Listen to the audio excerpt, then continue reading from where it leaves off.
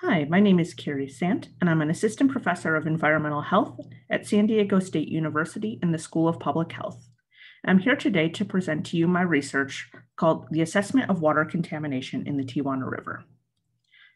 The Tijuana River is a binational watershed that flows from within Tijuana, Baja California, and Mexico into the cities of San Ysidro and Imperial Beach, California.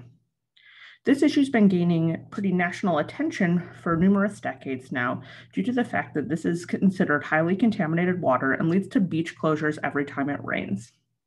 This is due largely to inadequate infrastructure for sewage, as well as a large percentage of urban runoff every time during rainy events.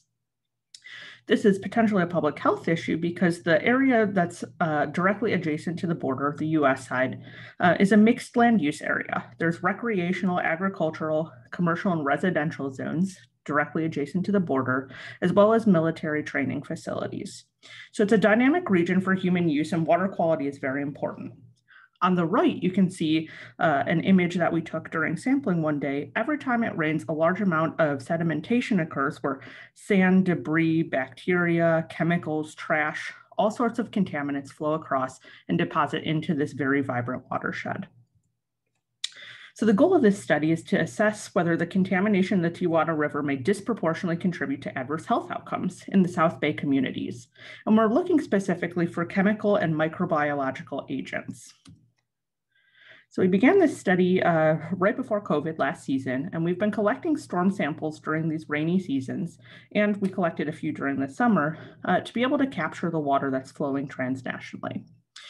So far, we've measured the non-targeted chemicals from our transborder water samples, and we're in the process of collecting or finishing our data analysis for metagenomics to identify all of the bacterial species that are within the water, as well as microplastics to look at the potential ecological burdens from all of the trash that does come across.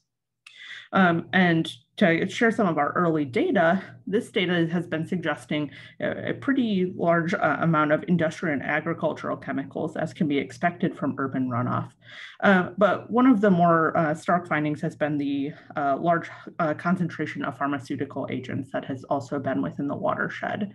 So as this is flowing into the United States, even though this isn't a source of drinking water, this is going out onto the beach, which people use recreationally and may also become aerosolized for the local community. So future health studies will have to expand upon this to identify what the concentrations of human exposures are to these contaminants. Really quickly, I'd just like to acknowledge my team that's been helping with this research and my sources of funding, especially the San Diego State HealthLINK Center. Thank you very much for your time.